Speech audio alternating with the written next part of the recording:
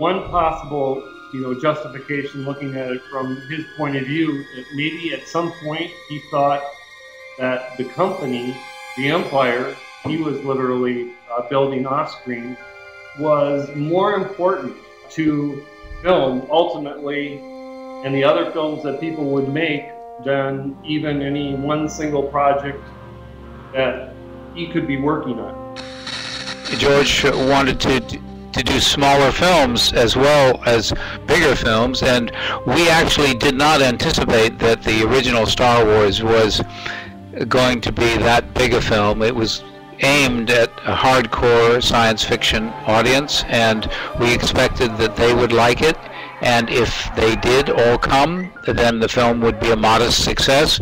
and make money for the studio and us a little bit. And so that's how we went into the project, and the idea was that it was one film. The idea of a franchise or of two more films was not even thought of until after Star Wars was a big hit.